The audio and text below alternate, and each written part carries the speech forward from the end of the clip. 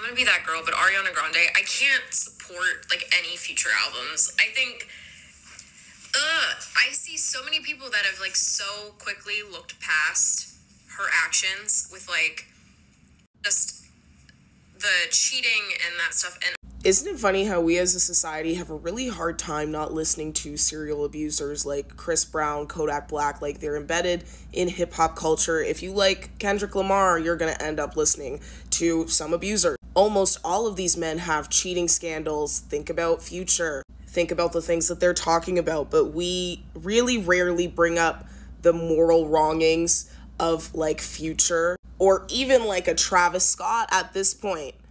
But if a woman has allegedly cheated, death to her. I just don't know if I agree with the moral standards for women in entertainment, because if you think about how we consume male content, we're not like thinking, oh, I really agree with Future's lifestyle and I approve of his choices, and that's why I'm bopping my head to this. But when it's a woman, it's like, well, I know that I should be blaming him too. And I'm not condoning the behavior at all. I want to make that so clear. I just can't help but see the glaring double standards. I couldn't in good conscience do that if I were to go through my library and look at all the men that I end up listening to, because I enjoy music. And so I'm going to have to end up listening to a lot of even misogynistic lyrics, not to mention what these men are doing in their actual lives. But we let it slide because honestly, we as consumers of the culture really barely have a choice. You could talk about even Migos. We can talk about Offset. There's so many things that we talk about like as a culture, but we don't say, oh, we're going to stop listening to Future now because he's a serial cheater. I don't know that anyone has ever said that. Do you know what I'm saying? We laugh at him along with Sierra. We go, ha ha ha, ha ha ha. I don't think he raised that kid. Russell Wilson raised that kid. Ha ha ha. But we don't go, I don't agree with the moral stand, and I don't think I can, and it just makes me giggle because I'm not saying like this person is wrong for, obviously they can support whoever they want or they cannot support whoever they want.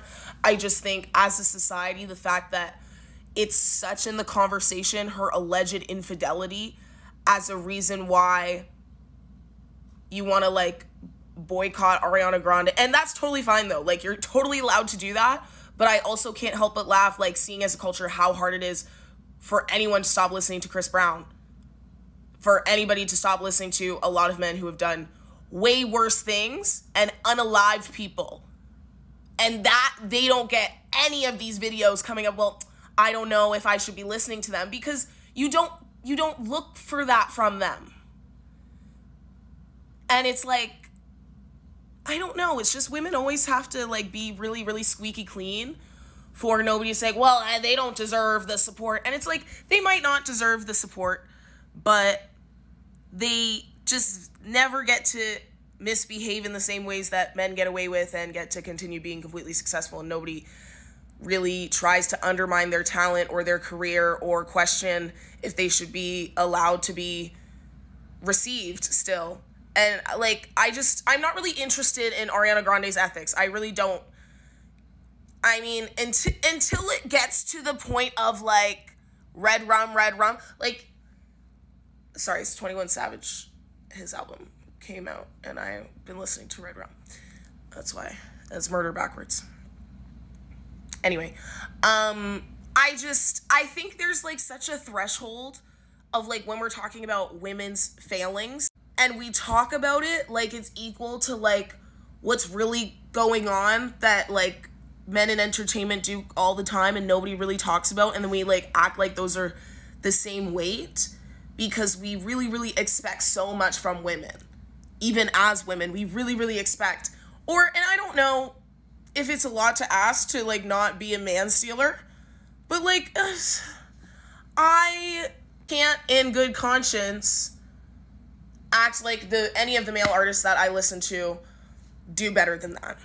And I have to be honest with myself and know that, and know what my expectations are for them, and then take a look at what my expectations are for the women that I listen to whatever art they're making. I don't know. It's just interesting. And I'm not saying at all, like, that this person is wrong. Like, you're allowed to support or not support whoever you want. But, you know, I see a lot of people talking about Ariana's new song in that way. And you're allowed to. I just think it's interesting what the standard that we hold women to.